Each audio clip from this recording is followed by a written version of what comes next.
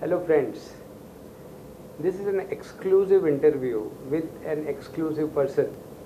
Right now I am sitting with Shri B.K. Mishra. He is the chairman and managing director of the Cotton Corporation of India, the CCI. In the year 2014-15 season has been a very eventful year for the CCI. Mishra ji, you are very nearly close to the record crop that you have ever procured. Yes, near to, because in 2008-9 we procured 89 lakh bales, and this year it was 2 lakh bales less. I will say it is fortunate because it is an MSP operation which we don't want to conduct every year, because market must be above than the MSP as per ideally whatever CCI think and whatever the benefit for the trade. What is the current procurement and sales figure of the CCI? This year we procured 86.9 lakh bales, and by now we have sold out 38 lakh bales. So the present stock with us are 48 odd lakh bales. What will be the unsold stock by the end of the Indian season? We expect that the figure should be anywhere between 15 to 20 lakh bales by the end of season. Okay. And the unsold stock in India? India, it all depends on the financial strength of the spinning mills and the stocks with the trade.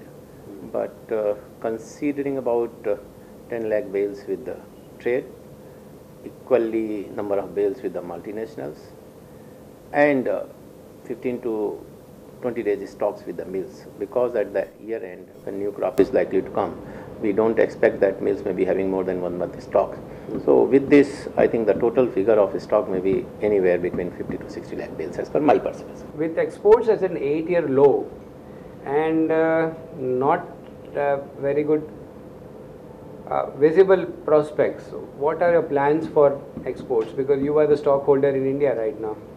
CCI this year have started looking at other countries also for exports, because in past our export has maximum more than 50,000, about 50,000, whereas this year we have crossed 50,000 bales by now. Okay. We expect that it will be a record figure during last 15 years with CCI. Mishra ji, what is your estimate about the final Indian crop for this year? Though initially it was estimated this 39 million bales by the CAB, but we presume that with all odds and erratic seasonal things, we expect that it will be anywhere around 37.5 or 375 lakh bales.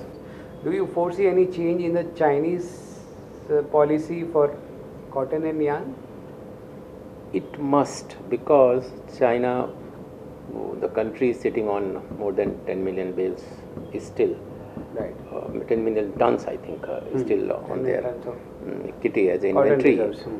I think they should have no option but to liquidate it in a period they consider fit, and they cannot survive with the same policy of buying cotton from rest of the world in the same volume whatever they have done in past. Right. So they have to, they cannot afford it. In my opinion, they have to lower down their procurement of cotton from rest of the world, and because they have also started reducing their exposure in terms of cotton production as well as consumption too. So I don't think that they will continue with the same policy of buying cotton much, and they have to reduce it as they have done last year also, this year, 14-15 season also. CCI have been directly associated with cotton farmers because of your purchase policy. So what do you think the farmers must do? Either they should sow less cotton, or what is the way out of this situation? What we have been getting a feedback time to time, that current MSP even is not able to fetch them the cost they have been incurring. Right. So in my opinion, they should have to see for any other alternate crop which can fetch them better margins, better profits, and which is beneficial also for them, because intervention of government should not be needed all the times. Now, textile industry is a capital intensive industry.